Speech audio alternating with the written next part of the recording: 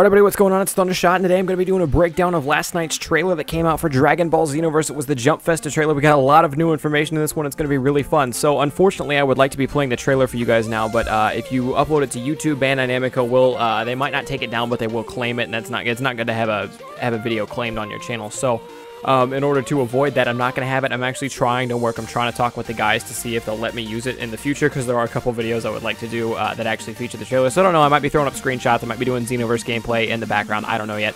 But I'm going to leave a link in the description down below to the actual trailer. You can click on it. You can watch it, all that fun stuff. And then get up to speed. Like I said, I would like to be playing it for you right now, but I can't. So yeah, click on it, watch it, get up to speed, all that stuff. And then we are going to be breaking down the trailer. So what I'm going to do is I'm actually going to push play, and I'm going to talk a little bit through as I see it, and maybe point out a couple things you guys might not have heard or something like that. I don't know for 100% even. But yeah, the main point of this is just, it's a brief summary. I'm about to leave and go on Christmas break for a week, but as soon as I get back, we are going to do so many breakdowns of all the stuff on this trailer, and probably new trailers. So there will probably be new trailers out by then. So anyways, without further ado, let's get started. So I'm pushing play right now. You could push play with me and mute it maybe. I don't know. Do your thing. But we have the teen rating. The very first thing we see is that my volume is way too loud. This is annoying. But we actually get some cutscenes, and the cutscenes actually looks like they were recently drawn by Kai and that sort of thing. I mean, you know, it's not like a typical Dragon Ball Z in-game like gameplay cutscene. It's using real like animators. The animators who animate Dragon Ball Z got in to make this, so that's super cool that they got to do this with their cutscenes. But anyway, it seems like the main focus of what's going on here is Mira. I believe Mira is the girl. Created Toa. Hold on.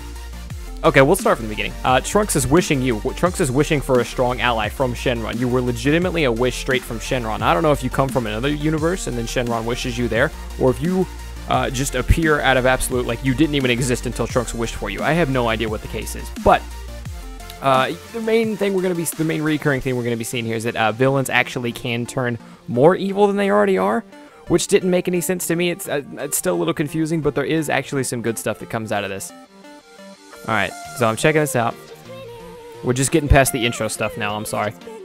Two great apes, that's the very first thing we see. We see Goku Kaioken, we see two great apes. Now there's speculation as to who the other great ape is, and it's got black armor. I am going to say it's safe to assume that that's Nappa. If it's not Nappa, my second guess is Raditz, but you're actually fighting two great apes, which is actually super cool if you ask me. An alternate timeline where Vegeta doesn't kill Nappa is actually pretty sick, or somehow Raditz lives, maybe, who knows. The next thing we see is we see Vegeta in the Ginyu Force. Now, whether that's actually Vegeta joining the Ginyu Force, or I think Captain Ginyu rather switches bodies with Vegeta instead of Goku, and then Vegeta's the one you have to battle from the Ginyu Force. Or maybe Captain Ginyu beats up Goku like he did before, but he actually hits Vegeta with this body switch instead of the toad getting thrown in front of him. Maybe he actually gets Vegeta's body, that scenario. So that's another thing that you're going to have to deal with in this gameplay. This is going to be so fun. This storyline is going to be so awesome. Next thing we see is Frieza getting disrupted. And by the way that this looks, just by this scene I'm looking at here where Frieza is currently holding the character by the throat, throwing him, just killed Piccolo. From the way that this looks to me is not only does the red eyes, when they get possessed by Mira, not only does that make them more evil, it also makes them more powerful. And the reason I say this is because Goku in the next scene, we see Goku go Super Saiyan.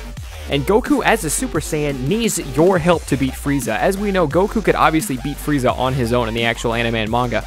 But in the case of this, Goku is actually asking for your help to defeat Frieza.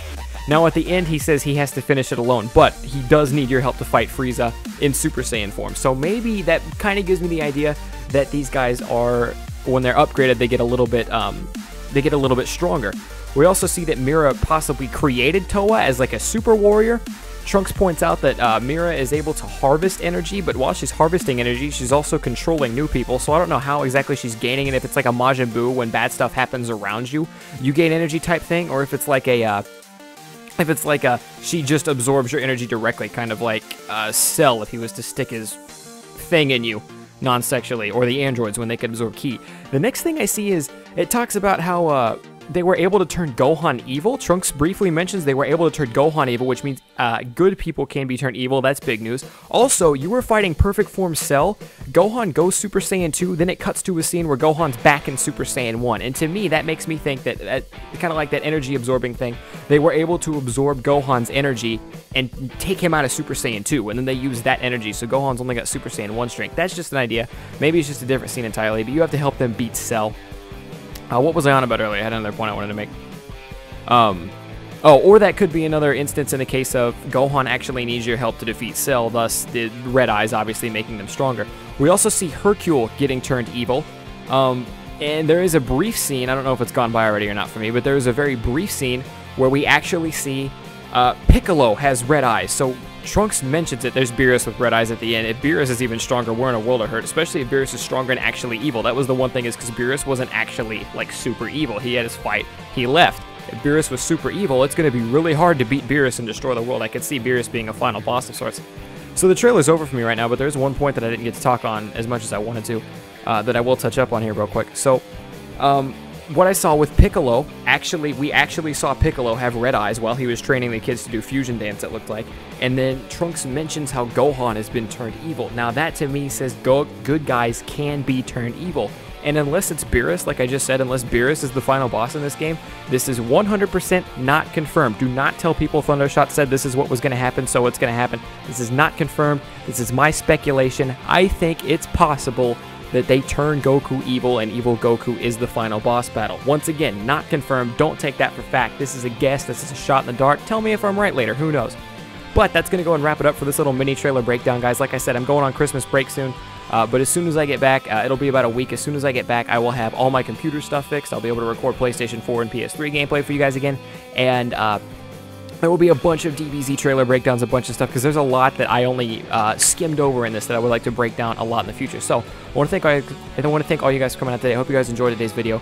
As always, leave a like if you guys enjoyed. Subscribe if you're new around here. I do this Dragon Ball Z stuff all the time, along with playing other various games. I am Thundershot, and I'm out. Peace, guys.